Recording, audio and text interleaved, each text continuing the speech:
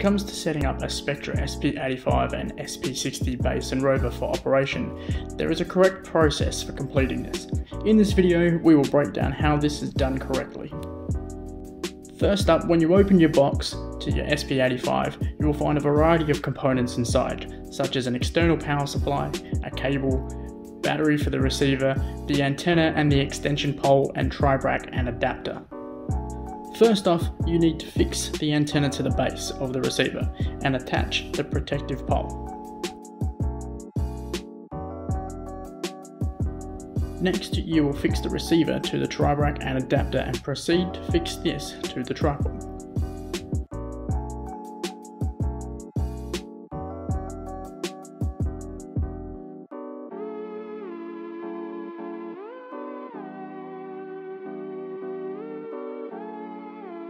To ensure you are setting up over your benchmark, you would then use the optical plumber on the tri-bracket to ensure you are correctly over the point.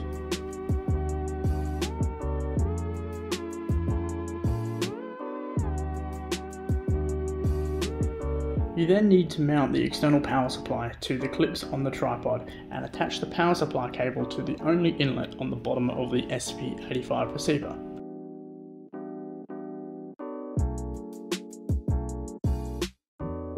You then attach the other end of the cable to the external power supply.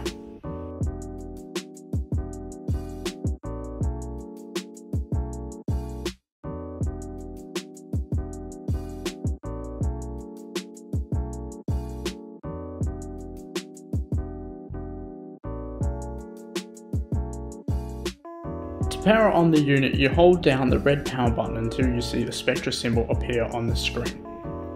This then concludes the setup of the base.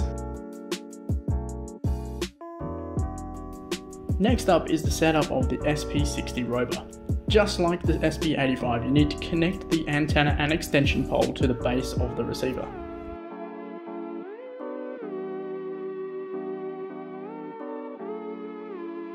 You will then need to put the battery inside the unit and then hold down the red power button until the light comes on.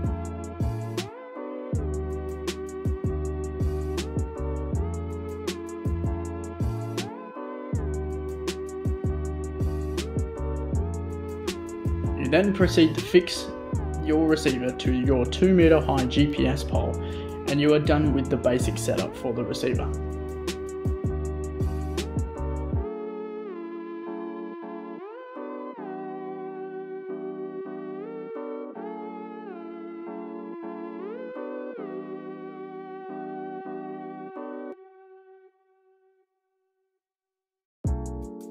Finally, the last basic setup is the data collector. First, attach the turned off data collector to the pole holder.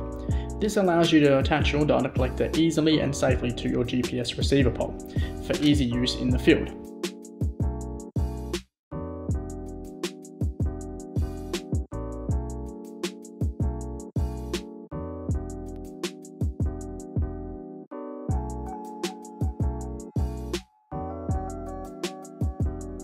Now that you have your base and rover set up and all mounted correctly, we are going to connect the FieldGenius software for use in the field. Firstly, turn your tablet on by holding down the power button for a few seconds until the light turns on the tablet. Now click on the FieldGenius application and that will open the survey software. Once the software opens, you want to start a new project and click the new project button, and then proceed to name the project, whatever it is you're planning to name this project. For this demo, we named our project Hydro.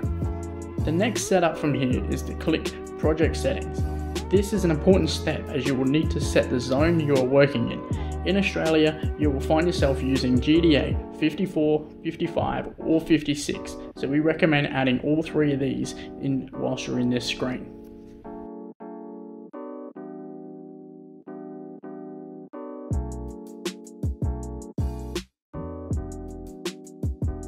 Once this has been done, check all your settings are correct and click OK.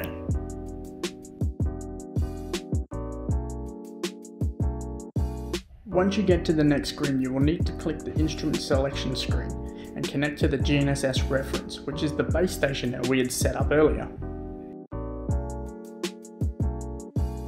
From the drop-down menu, select the SP85 and click Connect. This will initiate a Bluetooth connection between the tablet, software and the SP85 base. Click Continue to move forward. Once you are on the working screen, it will ask you for a known position. As we don't have a known position, you will need to click on the known position button and change it to average geodetic position. If you are working with a known position, you would click the local transformation point and enter the coordinates here. For this instance, we will use average position. What this will do is take multiple readings of its current position and give you the average position of them all.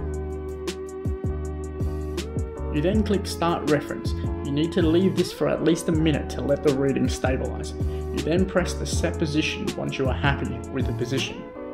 The next screen will say, do you want to save this geodetic position? What this is referring to is saving this position for future use. So if you are planning on returning to this site in the future or using this point for multiple days, then click yes.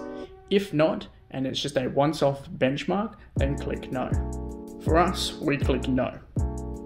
The next screen will ask you for further information about the base. You will need to change the height of the instrument from 1.7 meters to the exact height of your base. This is done by measuring the height of your base, which is set on your tripod. On the back of the receiver there is a measurement mark you should start your measurement from, and then go to the floor. In this instance, the height was 1.27 meters high. You then click OK to save these settings. Next up is the link configure screen. All you do on this screen is click Connect. After this setup is complete, you have now successfully set up the base and it is now time to start transmitting. Once this has all been completed, we need to set up the receiver. To start this, you do not click the Stop Reference button, but instead click the plumb bob down the bottom left of your screen. Once there, you click Disconnect. This disconnects you from the base but keeps it transmitting. Now we click Connect and click GNSS Receiver option and the SP60 from the drop down menu and click Connect.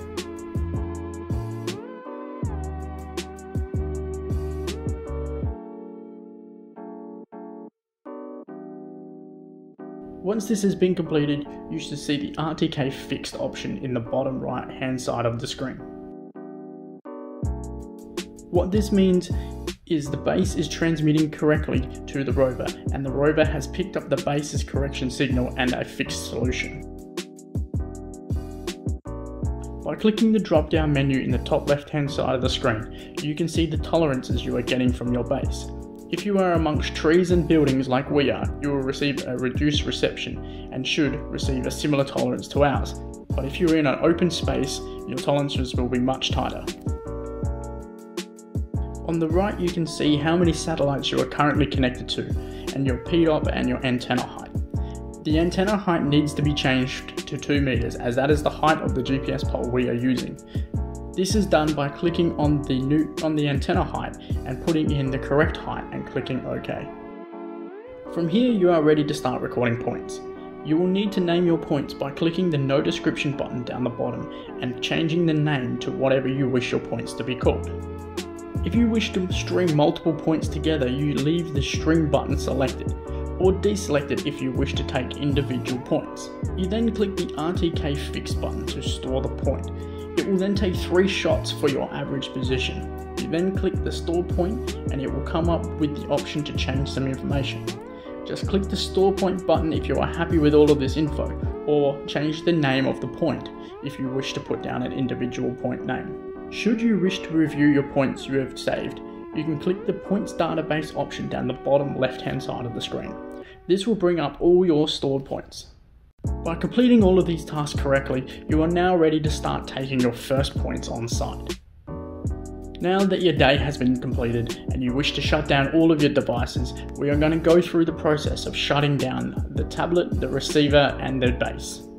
To shut down the tablet and the software, you need to click the plumb bob down the bottom left hand side and click Disconnect from Rover. You can then click the plumb bob again and click the exit button and yes to exit FieldGenius. Once this has been completed, shutting down your tablet is just like shutting down any computer. You click the Windows key and then click Shut Down to shut down the tablet. Don't forget that overnight charge should be completed. Otherwise, when it comes to your working in the next day, your tablet will be flat. To do this, you connect the charger to a power point and to the bottom of the tablet underneath. The SP60 and SP85 base and Rover both have the same shutdown sequence. It is done by holding down the off button for a long sequence until you hear the tone. Once you hear it, release and your receiver and then base are turned off. And that concludes the setup and shutdown of a base and Rover on site.